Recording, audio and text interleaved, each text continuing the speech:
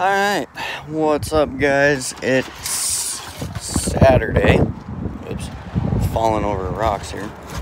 It's Saturday. It's actually almost 5 o'clock in the afternoon. I kind of played catch up on sleep today, which felt kind of weird. Not gonna lie. So, I haven't done anything to the truck yet today. Last night, I got this aired up. Got 35 pounds in that. I would have liked to have 40, but for some reason, it just didn't want to air up. And then I put a little air in this one because it was a little low, and I found out why. I don't know if it's up. No, I think it's down on the bottom. I got a screw in that tire, so I'm gonna have to fix that. Yeah, so tomorrow, being Sunday, I am going to be driving about half hour, 45 minutes or so north of town here. I got to go talk to a guy about possibly working for him, farming. So, I don't know if there'll be a video tomorrow or not. I might try and get one done, but for right now, my plan, we're gonna get these wipers thrown on. I'm hoping that these are the right wipers, because I've had to have them before where you look at one wiper, it looks the same. Turns out it's not even freaking close. Let's prop this up in the tire there. There we go. But yeah, so let's see what we got here. Come on. Fingers don't reach in here very good. There we go.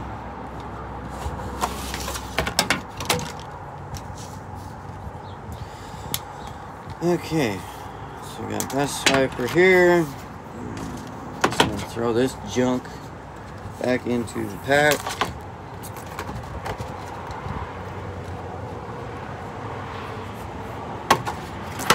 I'll grab this other one here. Get it opened up.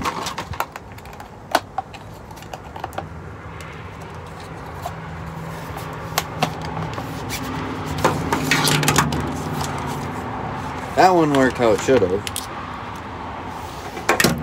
Okay, put that off. I don't need anything. Okay. We got wiper blades. Let's go change them. And then I'm gonna see about tackling this project here as well. My bad, I did not mean to cut the video there.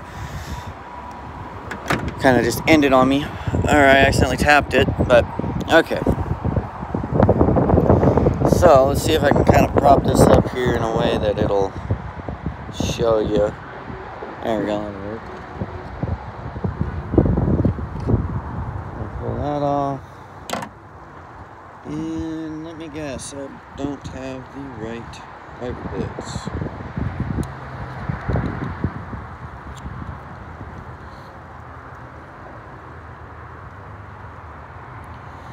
Nope, I don't.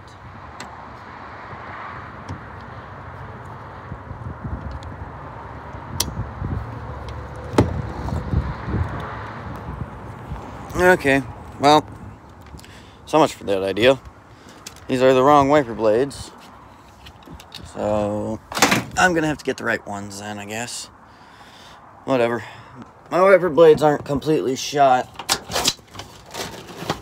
I just figured I'd replace them after winter, because I usually like to replace my wipers in the spring, because over the winter time it kind of messes them up with all the ice and whatnot, other junk on the windshields that kind of ruins them. So I thought I'd do that, but I guess not.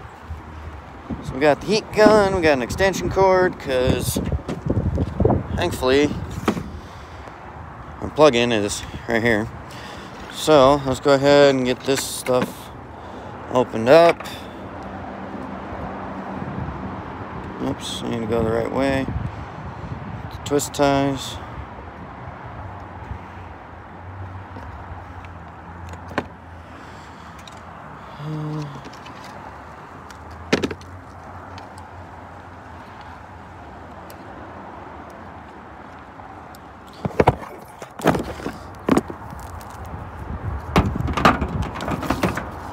Okay, there we go. Did not want to come apart very well. So I'll plug that into there. And then this will get opened up. This is just a cheap heat gun from Harbor Freight. I've had the Harbor Freight heat gun in the past. It worked pretty dang good. And you know, I'm really not too gung-ho about an expensive heat gun or nothing. I mean, if it's cheaper, I don't really care. Let's go ahead and we'll go throw this stuff away. So yeah, we're gonna attempt, we're gonna start with the lettering on the passenger side. See if we can't get that junk off. Yeah, we'll start with that. See how she goes from there.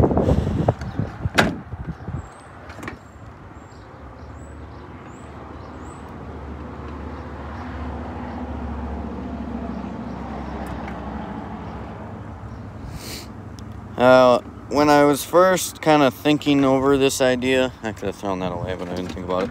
When I was first thinking over this idea to remove all the badging and whatnot off the truck, I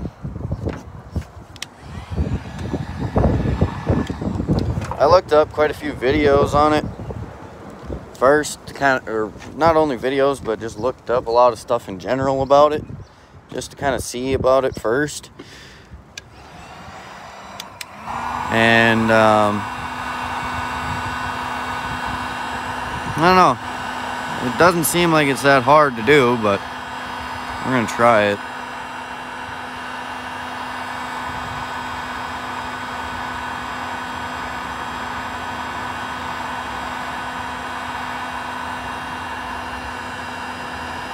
I did get some stuff to remove the adhesive, if there should be any adhesive left. Ooh, that's actually rather easy. Okay. So then, I got Goo Gone stuff to remove that. So, I'm going to go ahead and I'm going to set that white chair up and set my phone on it, and then you guys can watch while I take the rest of these off and tackle these two as well. Actually, I'm probably just gonna start with the letters, and then I'm gonna try mess with the adhesive and make sure it'll actually come off first, and then we'll move to the big pieces. So see you guys here in a second, and this next segment will be time-lapsed as well, so enjoy.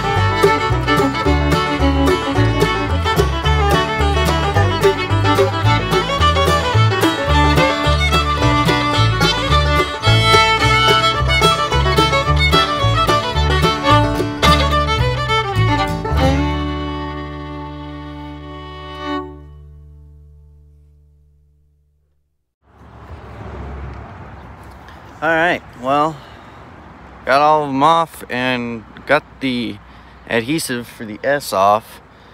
There's still a little bit there. It's still a little noticeable, but it's actually not that bad. I'm gonna work on the rest of these off film and see kind of see if I can figure out maybe a technique that works a little better. Here we go. I did kind of get a little deep in this spot, a little deeper than I meant for the paint, and kind of scratched up the paint a little bit. So I kind of gotta watch that a little here. But if anything, I can maybe just touch it up too, I don't know. But I'm gonna go ahead and work on getting the rest of these off, and I'll see you guys when I get this crap off and get started on the big pieces. Alright guys, so I got one side pretty much done. It doesn't look perfect. After I clean this, then I'll probably go at it again a little more and see if I can't get the last of it off. But here's the passenger side completely done. I was gonna video doing this stuff, but I couldn't because I was using both hands. I was holding the heat gun in one hand and pulling with the other, and it was just a pain. In the cup holder there, I have the lettering, the Silverado, and then the little GM badge from this side. I'm gonna keep that set, and then I have everything peeled off of here. That set of Silverado I threw away. I'm not gonna keep both sets. I only wanted one.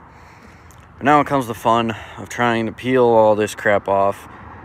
And yeah, I would set up my phone to video, but I'm using the chair to sit on while I do this, so it's kind of a pain.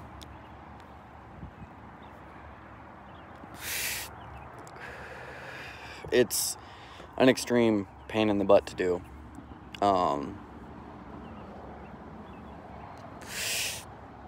But it's worth it. To me, I like it a lot better without. I mean, you just look down the side of it. That looks so much better like that than it did with that junk on. Plus, washing this thing will be a lot easier now as well, because washing this thing, trying to pressure wash around those and like in between them and all that was a royal pain. Like, very much a pain in the butt. But yeah, I don't know if I'm gonna get to washing it tonight, because it's, I think, what is it, probably, it's 7:45 already, and it's gonna be dark soon, so I just went inside and I ate, because I hadn't eaten yet today, so I wanted to go eat something, and then came back out to get finished on this side before it does get dark. And it's really chilly out here. It's windy again, so it is not at all nice out here, but whatever, is what it is, I guess. So I'm gonna get at it. I'm gonna get the Silverado removed first and then move on to removing from the trim. It's a whole lot of warm it up with the heat gun. For the Silverado, it's warm it up with the heat gun, peel at it. With the trim, it's a whole lot of peel it off, wipe it down with glue gun, peel again, wipe it again, peel again, wipe again, and it's just, I gotta go in sections, and it's so annoying, but it's a pain to do, but it's gonna be worth it. It's gonna look very, very nice without all that. It already does look nice without it, so, but I'm hoping to wash it tonight. We'll see how dark it gets and whatnot, or how late it gets. If I don't, then I'll probably wash it when I get back from going out of town tomorrow to go talk to a farmer about a job. I'll probably wash it then. I'll probably actually just worry about it then, because I'm going to be driving a few miles of gravel from the highway to his place, and from his place back to the highway, so plus taking the highway and everything. So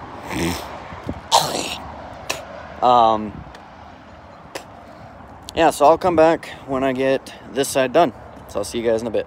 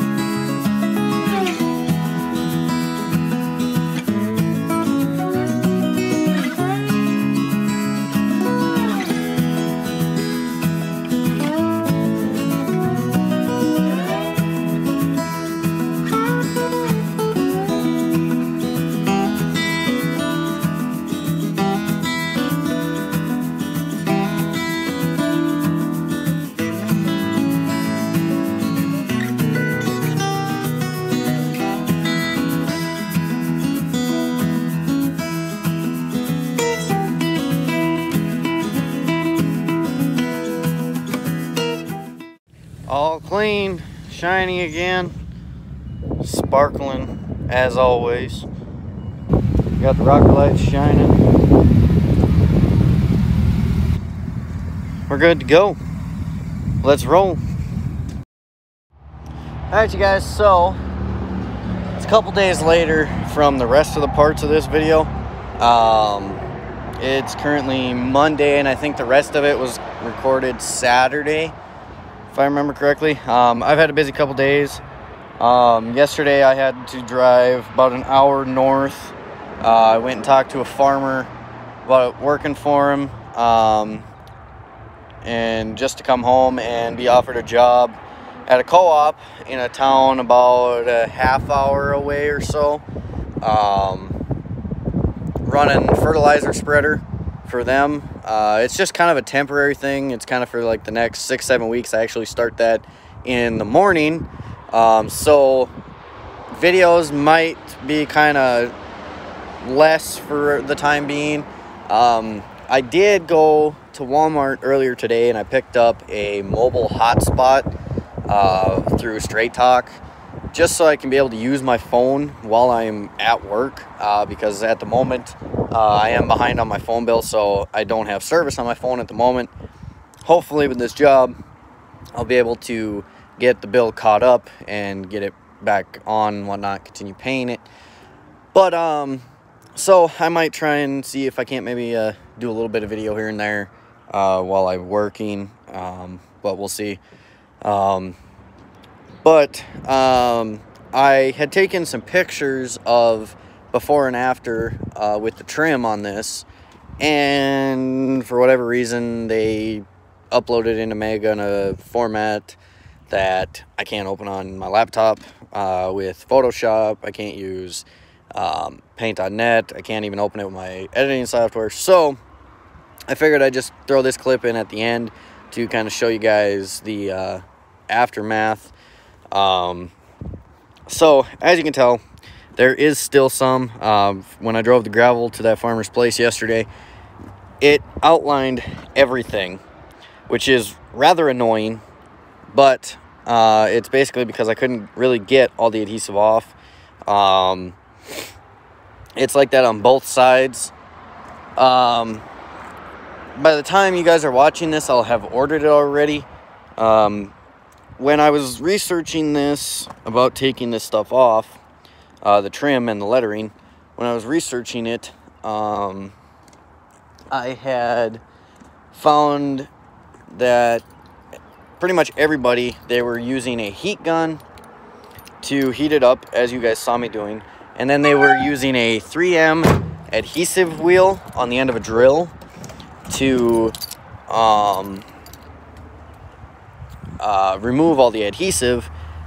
Now, I looked at every store in town here. I looked at Menards, Lowe's, Ace Hardware, Walmart, Harbor Freight. I looked at everywhere, and nobody has them in town. Nobody carries it. So what I'm going to be doing is I found it on Amazon for like $9. I'm going to order that, and I'm also going to be ordering a sticker for my back window across the top that is going to say Black Widow, which is what the truck was given for a name when I first bought it here 2 years ago. So then when that comes in, I'll take this in, probably spray it down. I might even actually spray it down today. I'm not going to video it because you guys already saw me spraying it down, just because I want to kind of try and keep up on keeping it clean, because I want to prevent this from getting any worse as much as I possibly can until I have the money to get it sprayed. I've talked about it in the past before, but I'll just go ahead and say it again. My box, I want to get Linexed, and then I also want to have them spray around my fender wells, and then do a strip along the rocker in Linex. And I had gone to Linex. I'd gotten a quote. It's about $500 for them to spray the box. It's an extra $100 if I want to have up here sprayed. I'm still kind of undecided on that. I haven't decided if I want to get the bed rails sprayed with Linex 2 or not. I may just go ahead and do that. You know, I was talking to the lady there that gave me the quotes, kind of asked her opinion with having this tonneau cover on here, what she thought would be best. Now, granted, in the future, my plan is I want to get rid of this tonneau cover, and I want to put a over-the-rails toolbox in here, and then get a tonneau cover to fit with that. But, you know, she told me with the tonneau cover, you know, especially if you drive with it closed all the time, which I do because I have my tools back there. I have a tote back there with my toe straps, my ratchet straps, a bunch of miscellaneous junk. I have a bunch of stuff in my box, so I keep it closed, keep it locked. Especially with having my tools in there, I keep my tailgate locked now all the time. Old square body driving by there. She said, you know, with it being closed all the time, you're not really throwing as much stuff up from the box. So she said that she personally wouldn't worry about it as much. Now, I personally kind of agree with her. Tonneau cover's closed, nothing's really flying around in the bed, but I might just have that done anyways. Just go ahead and say screw it and get it done, and whatnot. But then for the quote for the rockers and the fender wells, that was about $1,400, and that includes them also putting fender flares on it. And then I want to have this dent removed, and then the dent up on my front quarter panel right about there. I want to get those two dents pulled. And then the dent on my hood, I'm not going to worry about, because I do want to get a different style of hood. I want to get an aftermarket hood for this thing at some point down the road. I'm not going to do it anytime soon, obviously. Wow. That Duramax is tricked out. I'm not going to do it anytime soon, but I do plan to get a different hood in the future. Now, one of my family members actually asked me about this, and I'm sure some of you guys are going to ask, why did I remove the trim and the lettering?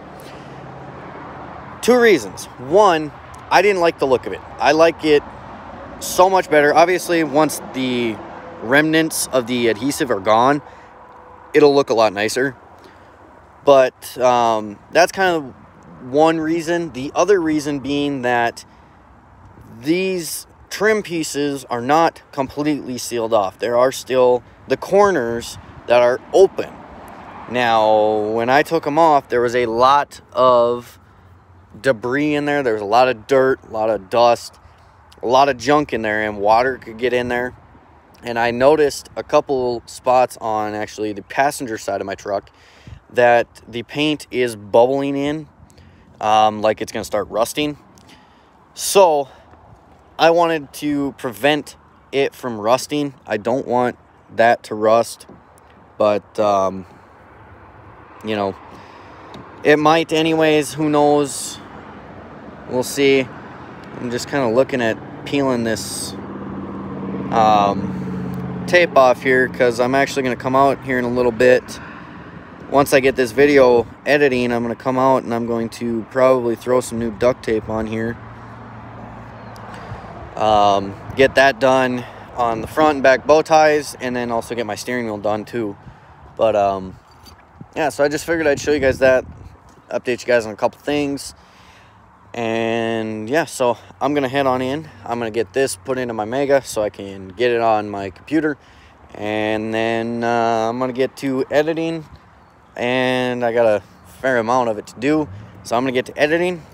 And that way I can get this video up for you guys as soon as possible, so you guys have a video again.